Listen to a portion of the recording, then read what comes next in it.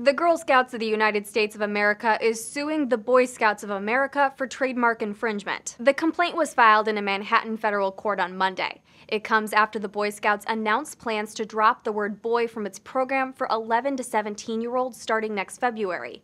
The program wanted a more inclusive moniker because it's letting girls enter its ranks in 2019. But the Girl Scouts say the Boy Scouts didn't have the right to, quote, use terms like scouts or scouting by themselves in connection with services offered to girls, or to rebrand itself as the Scouts. The girls-only youth organization argues that rebranding will confuse the public, damage the Girl Scouts' trademarks, and, quote, erode its core brand identity. The Boy Scouts said it thinks there's room for both organizations to serve girls and boys, and that it's taking a careful look at the lawsuit.